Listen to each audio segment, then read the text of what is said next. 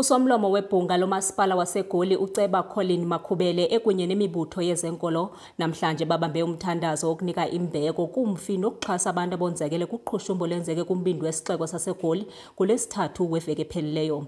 Uqhushumbo luntlithe umbindi wedolophu Lwase lwashiya icandelo lezitalato irisiki kunye nelilyengoyi ziqhekekile. Okanti ke sehlo sisube umphefumlo womntu omnye saze sonzakalisa abantu abangama-48.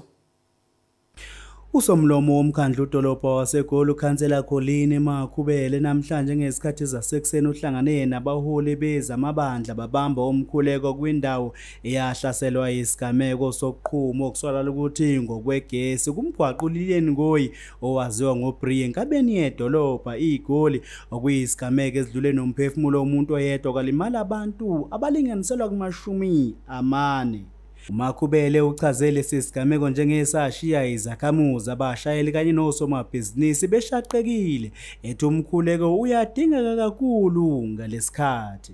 We pray for those that lost lives, those that lost income, those that are injured, those that have fathers and mothers that cannot go to work now, and there are those that are traumatized, deeply so, by what has happened. We cannot take it for granted that when a street bursts open like this and cars fly open, it's a normal event that people can wake up tomorrow morning and go to work. There has to be some sort of addressing of the heart, of the mind for healing. And we always call upon our spiritual leaders, those that God has put in authority to watch over our souls, to assist us on how we interpret events like this. How do we get through them as people, as we're going to fix the infrastructure? How do we fix the citizens of Joburg to have faith once again in this city, in the infrastructure, in what this city has to offer?